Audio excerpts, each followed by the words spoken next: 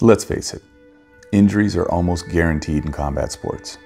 And while we wear some around the gym like a badge of honor, some injuries can be life-changing and soul-sucking. One day you feel unstoppable, and the next you're coming out of surgery for a torn ACL. As an older grappler, this can be twice as difficult, as sometimes it feels like the universe is working against you to keep you off the mat. And let's be honest, you're not Captain America just because you wore the rash guard at open mat. Major injuries take a lot of time and energy to come back from, and the road can be filled with a lot of ups and downs, from depression to despair. But with a little dedication and grit, you will recover, and things will get better.